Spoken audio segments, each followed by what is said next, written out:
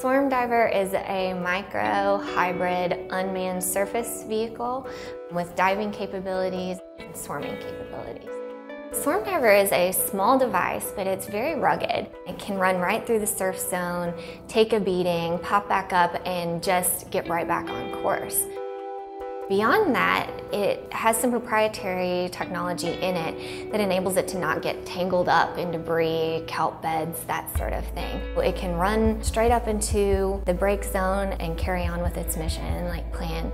So you can actually use SwarmDiver to eliminate that human interface. You could replace a diver entirely in some situations by having this vehicle run out, collect data, and come back to a collection point, whether that be another vehicle or the shoreline somewhere else. As far as we're aware, there's no one in the space that's manufacturing a hybrid micro vehicle like this, both swarming and diving capabilities for surface vehicles. We have had incredible interest to date, both from governmental and other commercial users.